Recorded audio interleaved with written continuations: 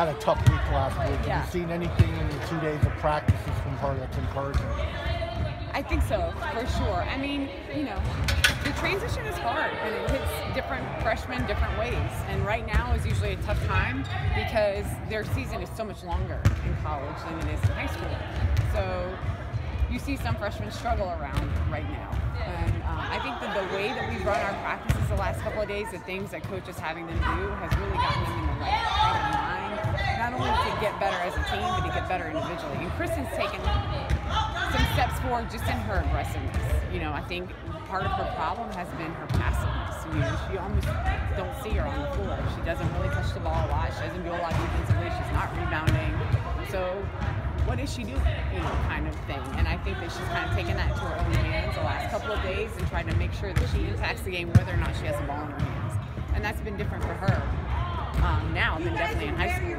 She's scored in high school, so she's having to figure out what else can I do on the floor to make a positive impact for our team when I don't have the ball. And she's getting there. Could it be more challenging given that she set the expectations so high, you know, with that Notre Dame game, and you know, she's number one recruit. Yeah. Yeah, she it seemed like she can only kind of go down from there, just, you know, in terms of. Yeah, I mean, if you view it that way, and definitely when you have a game like that, the expectation is for you to do that every game, right? Not only from the people around, the fans and the media, but from yourself, from your teammates, from your coaches. So now when she doesn't do that, there's even more added pressure. But it continues to get harder when people start to do that. Now they're going to play her. Now she's just not somebody on the court that they don't have to play. They're focusing before that on Crystal and Lily and Lisa. Kristen has a game like that, it's going to be a little harder for her to do. But absolutely, you know, all of the players that come here that are number one player in the country or one of the best players in the country, you find that, you know, it's not, you don't come to UConn and sprinkle magic fairy dust and all of a sudden you become non-American. There's really, really hard work behind it. And they're so good and so talented, they've never had to work that hard. I'm not saying they don't work hard, but they're having to really push themselves. And Kristen's learning that now. Even, you know, defensively, Tennessee was pretty animated when you just took her out the other day. Is that just, you know, what messages are you trying to get across for her? Well, in that particular game and in general, she needs to play harder. And we know, she knows in some games it's not going to be as apparent, it's not going to matter as much because we're winning. But when it gets down to like the Baylor game, when we get into March, when we get into our conference tournament, games that are going to win us championships and put us in position to win us championships. If she doesn't learn how to play hard right now, it's going to be too late. So that's kind of the message that is being sent right now. How's Olivia doing? She's definitely getting better. Olivia is having to learn how to practice harder.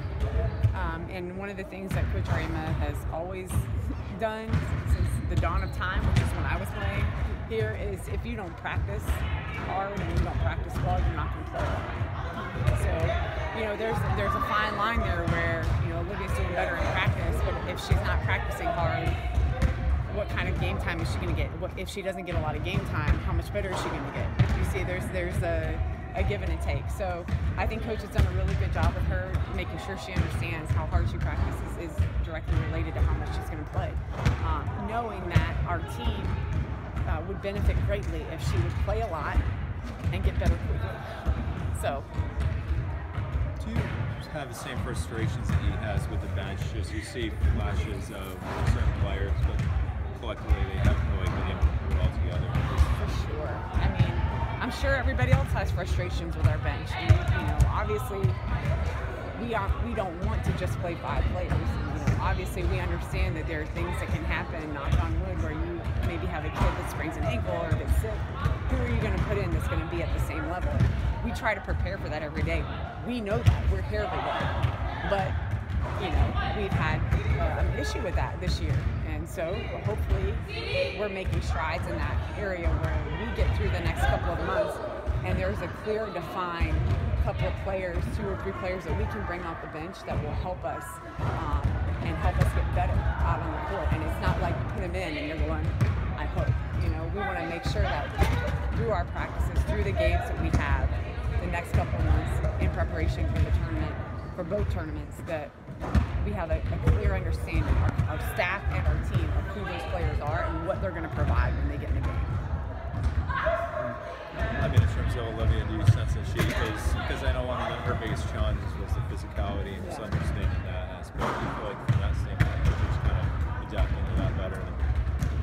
No, I mean, not yet. I think physically for Olivia, it's going to take longer than March, you know, but mentally, she could adapt and quicker than she has been. She needs to get stronger. She's just, you know, she's tall and thin. And she doesn't have a whole lot of muscle to her. But if she gets a little meaner between now and March, then you know, we can kind of cover up some of that strength that she doesn't have yet. She's going to get there, but that's going to take longer than the change we have.